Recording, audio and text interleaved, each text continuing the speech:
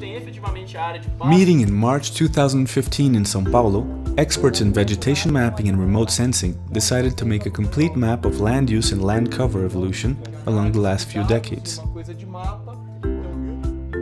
Using the traditional methods, the generation of land cover maps based on satellite imagery is very slow, expensive, and dependent on the availability of local equipment and software. The challenge placed on the project was to generate a fast and inexpensive method without any loss of quality. The solution required the use of automatic classifiers and cloud computing. The Brazilian experts signed a technical partnership with Google and started using the Google Earth engine, a technology with huge capability to process images. This open tool can be run by multiple researchers at the same time and from different places with the same processing power. To cover the Brazilian territory, which encompasses more than 8.5 million square kilometers, 380 images of the Landsat satellite are required. Each of them corresponds to an area of 185 by 185 kilometers.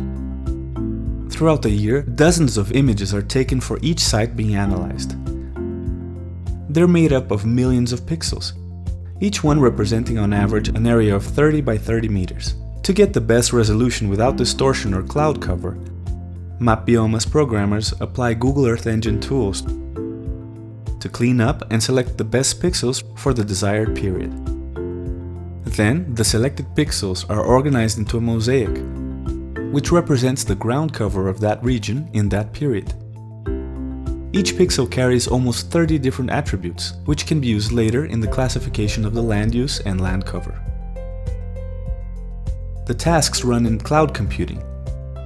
They are broken up into thousands of pieces and processed on servers distributed across the network. This is only the first step. Another major challenge is to classify the images according to the type of coverage or use. Two different methods are used. In order to identify if an image represents native vegetation, water, or urban infrastructure, each pixel goes through a decision tree with parameters established by the MapBIomas analysts for the different regions of the country.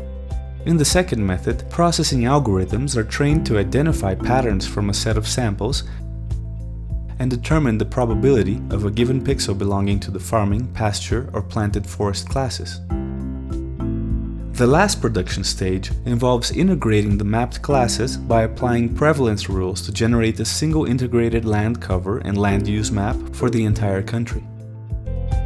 All the maps produced, as well as the description of the methodology, the processing codes, and the applications created to develop the project, are open and freely available in the MapBIomas webpage. Please access it and check it out.